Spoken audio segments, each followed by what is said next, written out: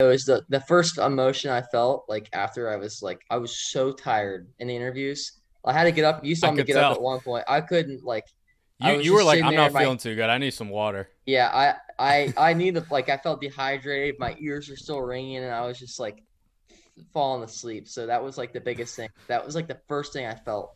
And I went after we finished our interviews, I went back and I had a little bit of chili, which was amazing. Like the Bomb. best chili I've ever had. Have on an empty stomach with like nothing in my stomach, no water. Like the chili was so good.